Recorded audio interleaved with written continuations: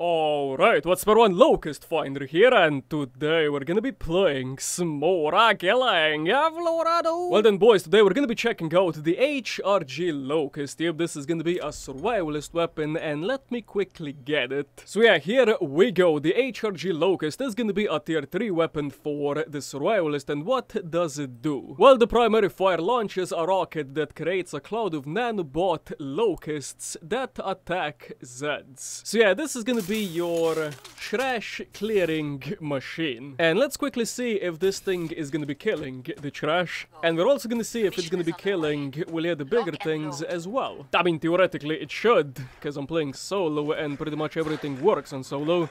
But yeah, this thing, it's pretty much meant for, well, yeah, the immediate trash around you. I mean, look at this shit, man. Bro. Yeah, I do believe this is gonna be like a meta weapon for the survivalist, or you can just like use it on any other perk. Because it's just so good for trash. I mean, usually in multiplayer you got like a group of little things. And you know, you just like whack them with one of this, and they're gonna be dying. Nice. Boy. So the initial explosion, yeah, it's not gonna be doing all that much, but the locusts, yeah, they're gonna be applying the bleed effect, and they're also gonna be knocking down the zeds, which means, yeah, trash is not even gonna get close to you, fam. I mean, even if you miss your shot, yeah, the locusts, yeah, they will just attack the zeds that step in it. I mean, look at this shit, man. Yeah, it's kinda good. Actually, fairly decent here. I mean, they last for quite a while, I'd say. Stay dead, Futzer. Oh god, like 2 shots for the bloat and he's like knocked down. But yeah, by the way, if you can't tell already, this thing's gonna be a Seeker 6 reskin, which means you're gonna have lock-on capabilities. And let's just see if it's gonna work out. Kind of. I mean, even if I used the Seeker 6 in my, you know, normal games, yeah, I never really used the lock-on. But I mean, this thing could be kinda good for, well, yeah, some multiplayer shenanigans. Why not? Yeah, this thing's a freaking beast. And on top of that, it doesn't even like cost all that much. I do believe it was like 900 dosh in the trader. Now you could upgrade it and it's gonna be like 8 kilograms, but you don't really have to upgrade it if you're just gonna be using it for purely killing the trash. Now they might nerf it, or they might buff it, or they might leave it alone. This is beta 1 after all. Because in beta 2, yeah, they're gonna be polishing stuff up, well, at least the statistics for weapons. If you know something's a little bit too OP, yeah, they're gonna go back and, well, yeah, check on that. Oh yeah, Skrook is Skrook. Yeah, I just like shot him 6 times and my man got knocked down. Hey, yo. Yeah, I'm barely even trying. I mean, I'm not even like sprint. I'm just like walking around the map, just like occasionally shooting my shit on the floor. Why does it knock him down? I don't understand why it does that. Or should I say, does it even need that? Because I mean, the locusts, I feel like the zeds just get too many, you know, debuffs on them. I mean, they get like the bleeding effect, they get, you know, the panic effect, and then they just get knocked down as well. I mean, do they need all that much? Oh, and there the house goes. RIP in pieces, my dude. Hey, yo. But yeah, for what it's worth, this weapon is actually quite satisfying. Okay, let's see how much it takes for the freaking Edars to die. Yeah, this is not a Edar killing weapon. Okay, got one less Zed. It is gonna be a bloat. And he's dead. As easy as that. But yeah, you guys can let me know what you think about this weapon, because for me personally, I don't see why you wouldn't use it. So at first I was a little bit skeptical about this weapon, because I thought it was just gonna be, I know, like a immediate clot killing machine. But it turns out that it's kinda good. But yeah, if your aim is bad, yeah, you can always just like right click and it's just gonna go directly into the Z you are aiming at. Easy fucking clap. Yeah, boy. Never mind. But yeah, lock on, no lock on, it doesn't make a difference on what the shots are gonna be. So yeah, I'm not sure why would you even have this shit set on, well, yeah, non-lock on mode. Boy. you It just like transfers to the Z. The fuck? Boy. Hey yo, Siren. You're about to get some ass whooping, my G. Boy. But yeah, man, basically, I'm not even trying. I'm just like randomly walking around the map, just like shooting the stuff I see.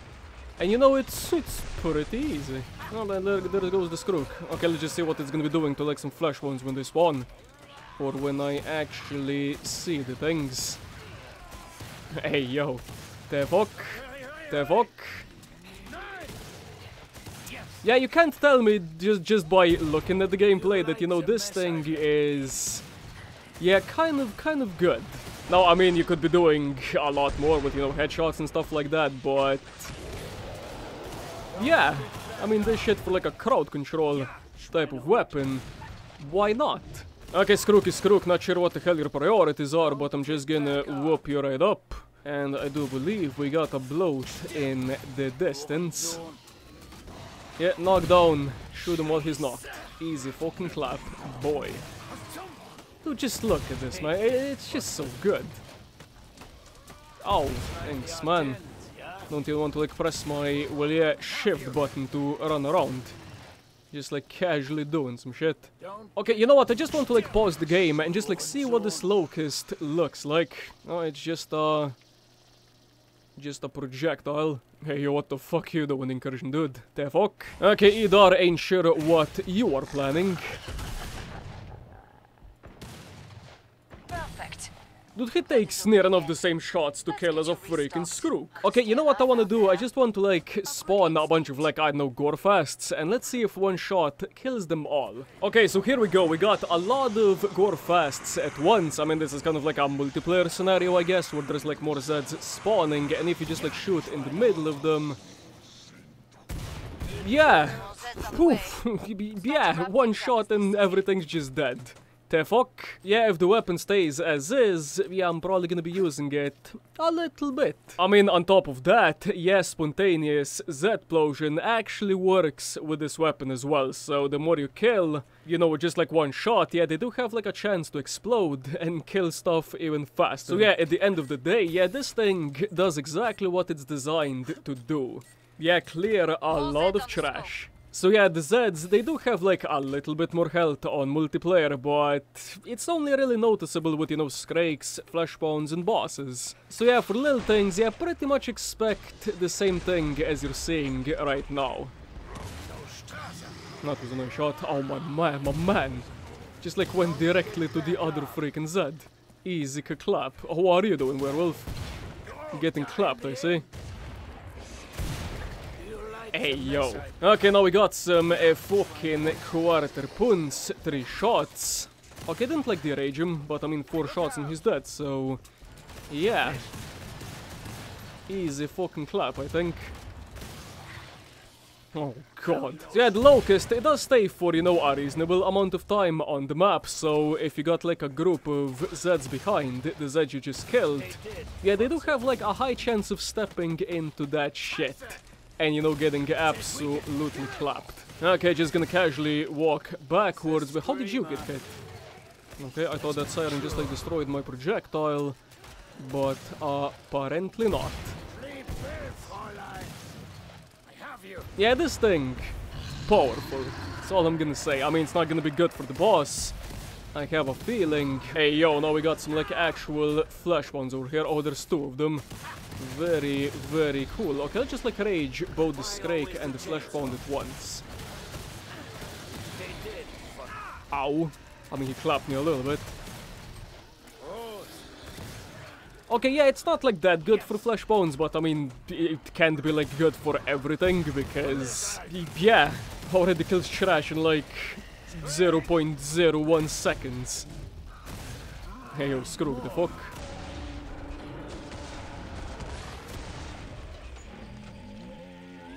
Nice. I mean, you can still shoot the Fleshbounds and Skrakes, but I mean, obviously, if you're gonna have like a dedicated perk on the team that, you know, specializes in killing those things, I mean, don't shoot the things. But I mean, if you're just like playing public and everyone just like shooting everything at once, I mean, just might as well shoot this thing at the Fleshbound or Skrake as well.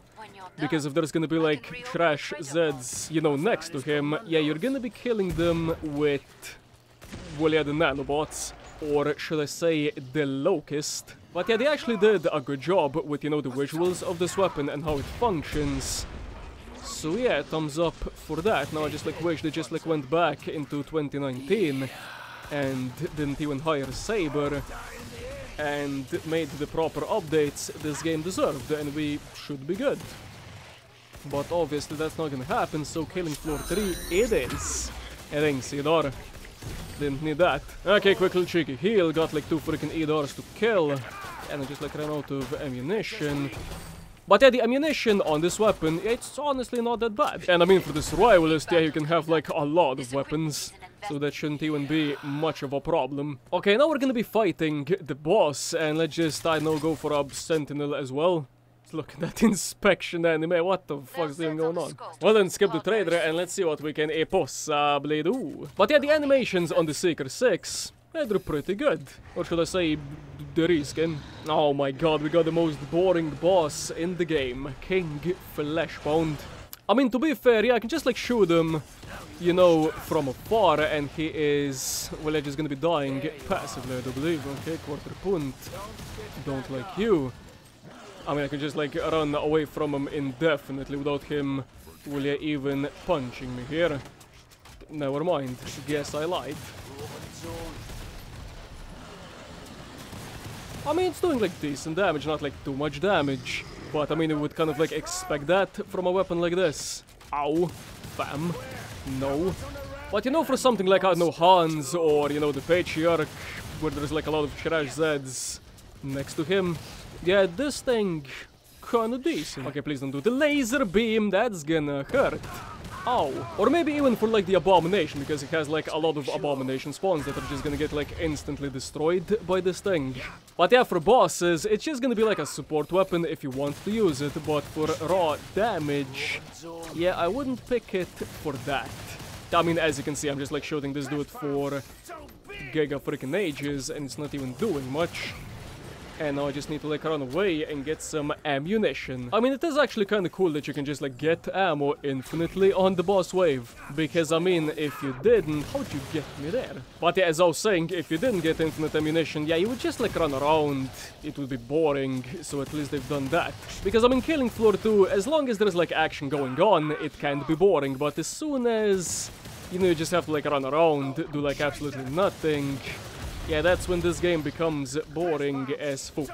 Okay, let's just go and finish you off, freaking King Fishbound. Okay, what are your plans even? Okay, let me just quickly heal, maybe parry your ass, and I think you're gonna die right now. So yeah, the Locust, yeah, this thing, it's pretty freaking good. Ain't even gonna lie. So yeah, do let me know in the comments what you guys think about the HRG Locust, because, well, yeah, I like it. I like it a lot. And with that being said, I hope you guys enjoyed. Leave a like, subscribe, and see you guys next episode. Adios.